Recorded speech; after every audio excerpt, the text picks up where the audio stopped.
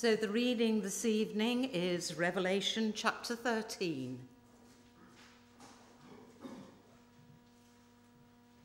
The dragon stood on the shore of the sea, and I saw a beast coming out of the sea. It had 10 horns and 7 heads, with 10 crowns on its horns, and on each head a blasphemous name. The beast I saw resembled a leopard, but had feet like those of a bear and a mouth like that of a lion. The dragon gave the beast his power and his throne and great authority. One of the heads of the beast seemed to have had a fatal wound, but the fatal wound had been healed. The whole world was filled with wonder and followed the beast. People worshipped the dragon because he had given authority to the beast. And they also worshipped the beast and asked, "Who is like the beast? Who can wage war against it?" The beast was given a mouth to utter proud words and blasphemies, and to exercise its authority for 42 months. It opened its mouth to blaspheme God and to slander his name and his dwelling place and those who live in heaven. It was given power to wage war against God's holy people and to conquer them, and it was given authority over every tribe, people, language, and nation. All inhabitants of the earth will worship the beast, all whose names have not been written in the Lamb's book of life, the Lamb who was slain from the creation of the world. Whoever has ears, let them hear. If anyone is to go into captivity they will go. If anyone is to be killed with the sword they will be killed. This calls for patient endurance and faithfulness on the part of God's people. Then I saw a second beast coming out of the earth. It had 2 horns like a lamb, but it spoke like a dragon. It exercised all the authority of the first beast on its behalf and made the earth and its inhabitants worship the first beast, whose fatal wound had been healed. And it performed great signs, even causing fire to come down from heaven to the earth in full view of the people. Because of the signs it was given power to perform on behalf of the first beast, it deceived the inhabitants of the earth.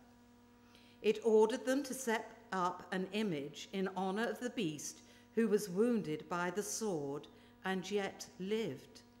The second beast was given power to give breath to the image of the first beast, so that the image could speak and cause all who refused to worship the image to be killed. It also forced all people, great and small, rich and poor, free and slave, to receive a mark on their right hands or on their foreheads, so that they could not buy or sell unless they had the mark, which is the name of the beast or the number of its name. This calls for wisdom. Let the person who has insight calculate the number of the beast, for it is the number of a man. That number is 666.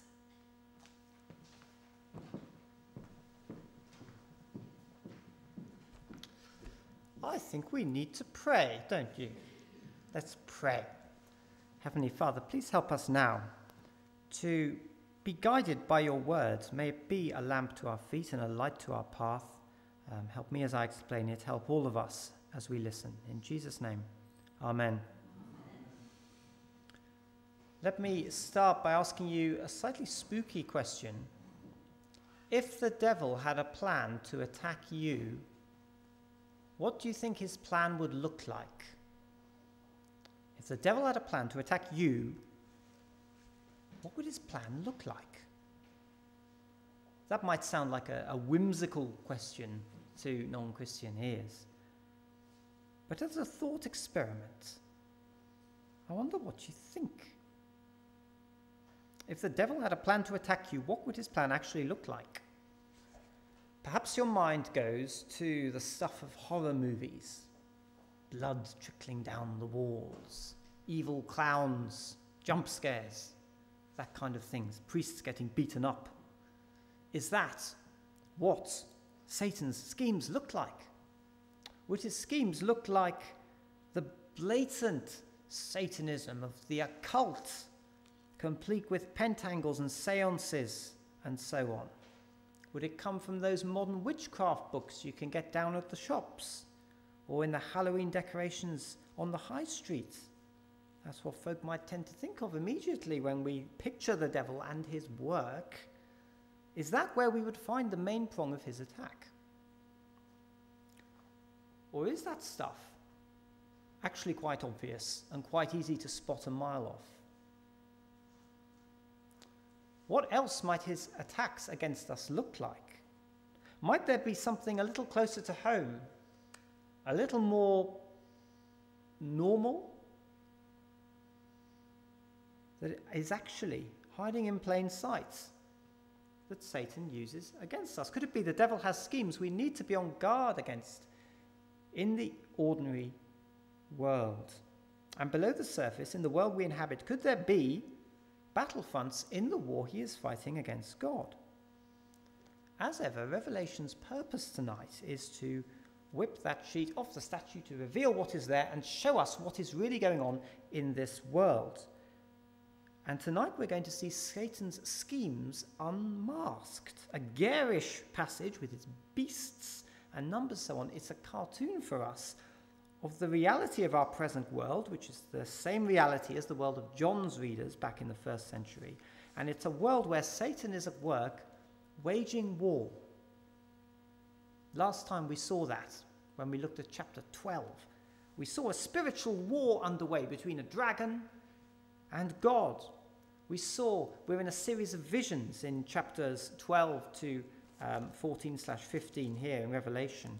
And like the previous sections, this is an overlapping vision of the present age and the return of Jesus. It overlaps with the other visions. So this beast stuff is not some far future event exclusively in the year 3000. It's a picture of John's readers' world and our world. And we know that especially because John's put application in for his readers, hasn't he? In verse 10 at the end, he says this calls for perseverance, patience, endurance, and faithfulness on the part of God's people. And he's put verse 18 as well. There's the application. This calls for wisdom. That's what the passage calls for. And what we've seen so far in these visions is that we've seen a war zone. There is a war going on in this universe. A war between Satan and God. And a conflict that will define history and define all our lives, depending on which side we're on. And last time we actually saw it's already been won. We saw the decisive engagement that Satan was hurled down from heaven. There, in chapter 12, verse 10, the accuser of our brothers and sisters who accuses them before God day and night has been hurled down. They triumphed over him by the blood of the Lamb. Because of the first coming of Jesus and his sacrifice on the cross, we can have victory against Satan. But it also showed us at the end of 12 that he's going down fighting. Last verse of chapter 12. Then the dragon was enraged at the woman and went off to wage war against the rest of her offspring, those who keep God's commands and hold fast to the testimony of Jesus. So this is what's going on. There's a war on. The dragon's been defeated, but the dragon is going down fighting. And he is attacking the people God saves. And in chapter 13 now we see how he does that in two ways, through two agents, as it were. The beast from the sea, 1 to 10, and then the beast from the earth, 11 to 18, both of which end with a response. This calls for wisdom, or this calls for perseverance. So let's look at them both. First of all, the beast out of the sea. If you look at 13 verse 1, what's going on here with the imagery? The dragon stood on the shore of the sea, and I saw a beast coming out of the sea. It had 10 horns and 7 heads with 10 crowns on its head, and on each had a blasphemous name. The beast I saw resembled a leopard, but had the feet of those of a bear and a mouth like that of the lion. What's all that symbolism mean? Well, if you were here last week, you might remember I was waving around a big yellow book called Revelation, a shorter commentary, which was actually quite big. And I made the point that had helped me see how a lot of these images are straight from the Old Testament. And I want you to turn to Daniel 7, please, because I think that will help enormously. This is one of the most important passages to know in the Old Testament for understanding Jesus. It's where his title, Son of Man, comes from, which he uses for himself. And it really helps us with the beasts. Because if you can turn to Daniel 7, Daniel has a vision. And in verse 2, it says this: Daniel said, in my vision at night, I looked, and there before me were the 4 winds of heaven churning up the great sea. 4 great beasts, each different from the others, came up out of the sea. The first was like a lion, and it had the wings of an eagle. Skip down to verse 5. And then before me was a second beast, which looked like a bear. Skip down to verse 6. And then I looked, and there before me was another beast, one that looked like a leopard. Skip down to verse 7. And then in my vision at night I looked, and there before me was a 4th beast, terrifying and frightening and very powerful. It had large iron teeth. It crushed and devoured its victims and trampled underfoot whatever was left. It was different from all the former beasts, and it had 10 horns. And then Jesus comes. Verse 13. In my vision at night I looked, and there before me was one like a son of man, coming with the clouds of heaven. He approached the Ancient of Days and was led into his presence. He was given authority, glory, and sovereign power. All nations and peoples of every language worshipped him. His dominion is an everlasting dominion that will not pass away, and his kingdom is one that will never be destroyed. And if you cast an eye down to 17, we're told what the beasts are. The 4 great beasts are 4 kings that will rise from the earth. And later on, verse 23, the 4th beast is a 4th kingdom that will appear on the earth. It will be different from all the other kingdoms. Now that's incredibly helpful, isn't it? Because if we come back to Revelation 13, all of a sudden our eyes should be lighting up because we think, oh, beasts from the sea. Well, that's Daniel's first beast. Beast with 10 horns. That's Daniel's 4th beast. Then it's a lion and a bear and a leopard. That's a mashup. This is a combination of all Daniel's beasts squidged into one. And we know what it represents. Because just as in Daniel, the beast represents kings or kingdoms. That is what this beast represents as well. That's what the imagery signifies. It signifies the powers that be. Human government, the state, empire, political power. In Revelation 13, you can see that in verse 2 as well, because at the end, the dragon gave the beast his power and his throne and his great authority. And there was a little bit at the start of Revelation where Jesus was speaking to one of the 7 churches and said, I know where you live, where Satan has his throne. So John sees this throne of Satan, which apparently the beast occupies, as where they live.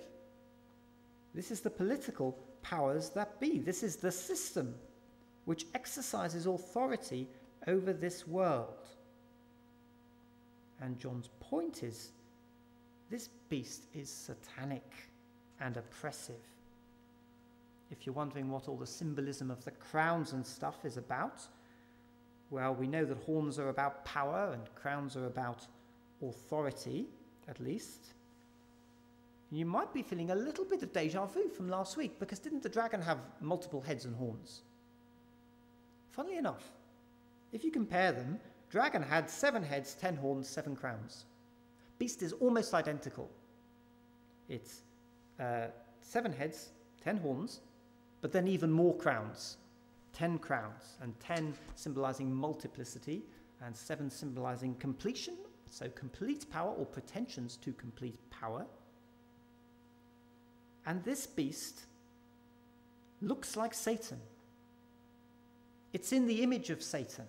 It resembles Satan. It has a satanic character, we could say. It's not just on its team, it's like him. Chapter 17 will give a bit more detail on what all the horns mean. But for now, I want to focus on the beast's relationship to Satan. Where does he get his power? Verse 2, the dragon gave the beast this power. He gets his authority from Satan. In John's world and in our world, there is human authority in place, which, spiritually speaking, is in the pay of Satan. That sounds crazy. That sounds bonkers and crackpot. The idea that bumbling human government in grey office buildings could be serving the purpose of Satan. But John says, peer behind the curtain. And that is actually what's going on. In the age of the church, not every politician, but human political power, the powers that be in general, are used by Satan. And this is a fascinating point as well. The text shows us that if you look at the relationship between Satan and the beast, they're a fake copy of the Father and the Son. They copy Jesus and his Father in so many ways. Verse 1, the beast has crowns. Jesus will turn up later with many crowns. The beast has blasphemous names written on it. Jesus will turn up with his name written on him later. And we could go on. Verse 2, the beast is given Satan's throne. Jesus has sat down on his Father's throne and received authority and power from him. Verse 3, the beast seems to have suffered some kind of death and resurrection. One of the heads of the beast seemed to have a fatal wound, literally a slain or slaughtered wound, but the fatal wound had been healed.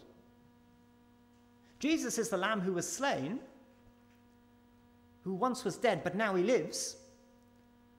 The beast is parodying that, is imitating that. It appears to have victory over a death. It's been knocked down, but it's got up again. It's alive. It's like Jesus. It's a fake Jesus. Verse 3, in the second half, the whole world was filled with wonder and followed the beast. People worshipped the dragon because it had given authority to the beast, and they also worshipped the beast. And that dual worship, worshipping beast and dragon, it's like the worship of the Father and the Son, to the one who sits on the throne and to the Lamb. Be praise and honor and glory, Revelation says. This is a fake Trinity. They receive international worship, don't they? All peoples of tribes and nations are worshipping them. Well, that's the Son of Man in Daniel, isn't it? That's what Jesus gets. The beast and his dark father, Satan, are an imitation of God. And the same in verse 4, in the questions they ask. Who is like the beast? Who is like you among the gods, O Lord? That's what the people at the Exodus sang by the Red Sea when God saved them. Who is like you? You are incomparable. And now the beast is being viewed of as divine, a divine savior, a Jesus-like victor over death. This is a fake Jesus and a fake Trinity. And the thing about Satan is he's not original. He doesn't have many ideas of his own. He can only copy and counterfeit. And what this is showing is that human government, the powers that be in the church age, these 42 months, which are 3.5 years, representing the limited time of the church's suffering witness, human government has a spiritual character. The state will act as if it is God. Kings will act as if they are God. The powers that be will present themselves as saviors and require not just Christian obedience, which is appropriate, but idolatrous worship from their people. And that is the work of the devil. Back in John's day, his readers would have no problem recognizing a manifestation of the beast, would they? They'd look and they'd think, oh, it's the Roman Empire, where emperors are turned into gods after they die, where the cult of the goddess Roma and all the pagan gods are promoted. Some folk tie this passage to a very specific period in church history, like maybe the persecution of Domitian, who persecuted Christians, or it's easy to think of Nero and the Great Fire of Rome and the Christians he killed, including Peter and Paul, when we read verse 6.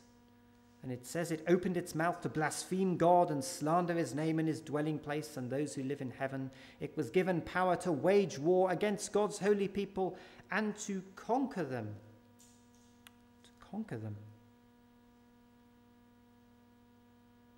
It's probably not true that all of John's readers were facing persecution, because the seven churches sound like some of them are, well, they might be getting on very well with their government. They've got another set of problems. Some of them are, some of them aren't. But either way, John's showing them what might Satan's schemes against them look like, what is his plan of attack, what is lurking behind the curtain of state power, the beast. Expect attacks to come from human government. Satan will use it to wage war. He will use those in positions of power to oppress God's people, and he will try to replicate God as an object of worship. Verse 8, all inhabitants of the earth will worship the beast, all whose names have not been written in the Lamb's book of life, the Lamb who was slain from the creation of the world. Do you recognize the beast? You see it happening really obviously in blatant tyrannical governments, like some of the totalitarian governments in places like North Korea, don't you? Where you have to worship the great leader and Christian dissidents are carted off to labor camps to die. You see it in the Hitlers and the Stalins and the Pol Pots, killing the Bonhoeffers, building cultish followings and personality cults as the great dictators. You also see the beast through the benign bureaucracy of less obviously oppressive governments. But just think about how in the last few years, for instance, we've been encouraged to think about the NHS as a saviour. Not just a good thing, a God thing. Something that saves us from death, that we must applaud and give to. And God forbid if we criticize it. It's almost become an object of worship. When governments and kings present themselves as saviours, giving us victory over death, unstoppable, unbeatable, something's going on. Think of the stories and narratives that nations tell themselves.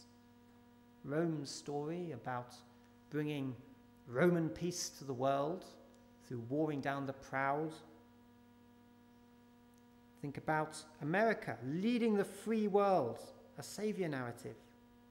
The French Republic stands for liberty, equality, fraternity, a saviour narrative. The Soviet Union said, workers of the world unite, a saviour narrative. Now we're getting a lot about building back better in more than one country. That's a saviour narrative, isn't it? Save the planet. Dig into those things. You will find encouragements to put your trust in humans and human power to save you from something, to rely on it as you would on God. And that's idolatry. And where it's not where our worship is not forthcoming, states can and will get nasty. And that's true in democratic states as much as autocratic ones. When the police arrest street preachers in London, for instance, for stating Bible truths. when the Scottish government puts up posters saying, "Dear bigots, we don't want your religious hate on our buses or streets and our communities." Thank you very much. When Christian faith is excluded from the public square, and when lower down the food chain, bosses in charge of workplaces and universities and schools decide to act against staff who act on their Christian beliefs. What's going on? When a school chaplain recently was reported to prevent the counter-terrorism organisation because he gave a talk to children saying you don't have to agree with the LGBT agenda. What is going on there? Has the world gone mad? No, the devil is waging war through the beast. He wants to make it as hard as possible for you to follow Jesus and as scary as possible, and so he will use the powers that be to do that. And he doesn't just use oppression. Point 2, verse 11, we see he uses other tactics with the second beast, the beast from the earth. Verse 11, then I saw a second beast coming out of the earth. It had 2 horns like a lamb, but it spoke like a dragon. So this is the third member of the unholy trinity. There is a second beast Satan uses, and once again we see its relationship to Satan is really close. Because verse 11, it speaks like a dragon.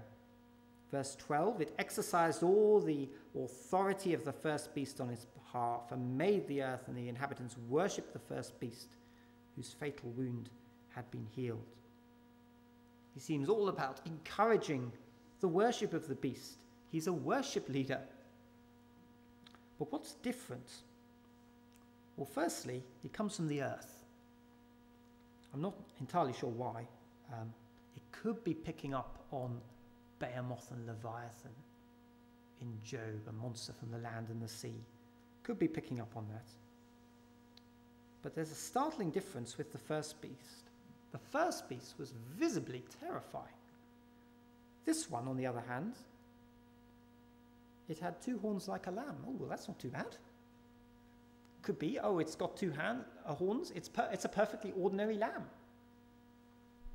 The 2 might be connected to the witness idea that we've seen before, but I'm not 100% sure on that. But either way, he looks like a lamb.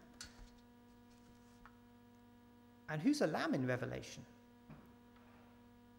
He looks like Jesus. He looks like Jesus. For Jesus is a lamb. But verse 11, it spoke like a dragon. What it says is of the devil. And what we can see from its role is that it's a worship leader, a worship enforcer. We see that later, don't we? And it's a prophet. Verse 13, it performed great signs, even causing fire to come down from heaven to the earth in full view of the people. That's an Elijah thing, isn't it? It's an Elijah miracle. It's a prophet miracle. Just like the church was given a prophetic role back in 11, and that was pictured as fire from heaven. This is a prophet.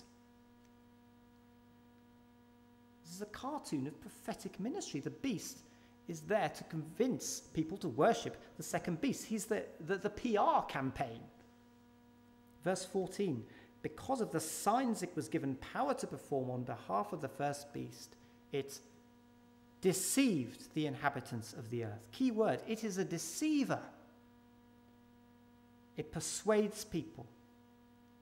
And it's an enforcer of religion. It ordered them to set up an image in honor of the beast who was wounded.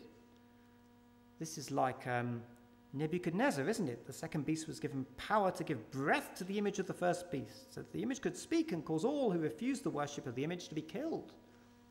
This is like the kings in the Old Testament who forced people to worship their images. And the beast is very successful. It seems to be able to do signs to convince people. It seems to be able to make its image look alive. It's very convincing. In the words of the rest of Revelation, this is called the false prophet. It's going to be called the false prophet in a couple of chapters' time. You get the dragon, you get the beast, meaning the main beast, and you get the false prophet, because that's its job. It stands for false religion and attempts to persuade people, to coerce people, to deceive people into false religion. Just like the Holy Spirit's work is to point people to the Lord Jesus and the worship of him, so this creature's work is to point people to the unholy Trinity and get people to worship Satan and his surrogate. In John's day, this might include the priests and propagandists of the imperial cult and festivals for the Roman gods. It might be false teachers within the church. Remember, it looks like a lamb, but it spoke like a dragon. Step into many Christian contexts, Christian organizations today, you will find the appearance of Christianity. You will find the outfits, and you will find religious arts and forms of Christian corporate worship which seem very Christian. It looks like the real thing. But in a great many of them, when you listen to what is being said and what is being encouraged, whose voice are you hearing? Verse 1, looks like a lamb, but it spoke like a dragon. I remember going to a church a few years ago. It was a lovely Christmassy service. It looked so lovely and churchy and Christmassy. Sermon was clear heresy. I don't enjoy saying that because I don't like to encourage a judgmental character, but it was. It was clearly opposed to the gospel because it was encouraging people not to trust in Jesus but say, oh, there are many ways. So what's the point of Jesus? What's the point of believing in Jesus if there are many, many good ways? That was the voice of the dragon. It denies the truth. And sometimes heretics are wildly successful. Verse 14, the beast can do signs. It can impress people. It's an impressive false prophet. That's why it's successful. And it will encourage the cult of the first beast, where faith in God and true worship are undermined. False faith, false worship will spring up, and that's why the beast is a worship leader. Get rid of God, and the next most powerful thing will probably take its place, and that will probably be the rulers. You might have heard of branches of the church which have turned into government propaganda machines in the past, like Hitler's German Christian movement, which separated from the confessing church in 1934. Look them up online. Their flag has the cross and the swastika together on the same flag. Do we see that mix today, that mix of politics and the gospel? Or rather, because the gospel does speak and the Bible does speak into the public square, do we see churches selling out their vision in service of the state, the government, or the powers that be, or a political vision? Colin mentioned earlier Bishop Michael Nazir Ali, former Anglican who became a Catholic recently, which I still don't quite understand. But he's written an article where he says one of the reasons is people are letting go of the gospel and are just turning to an entirely political agenda. He's saying the church councils and synods are permeated by activists who each have a single issue, often faddish agenda, whether it's about cultural correctness, climate change, etc. All sorts of things. When you have got churches becoming nothing more than mouthpieces for state policy, especially policies which either go against the Bible or put human government, human power as the saviour. What's going on? Well, we've got beast number 2. We have the false prophet. Think very carefully about the church's relationship with the state. One weird thing you get in some American churches is some of them have an American flag in them. Do you like that? Well, do you feel about that? We mustn't worship the state. We must not give to human power what is due to God alone in terms of worship and trust and our highest loyalty. Because God's kingdom is international and his people are marked by him, not by the beast.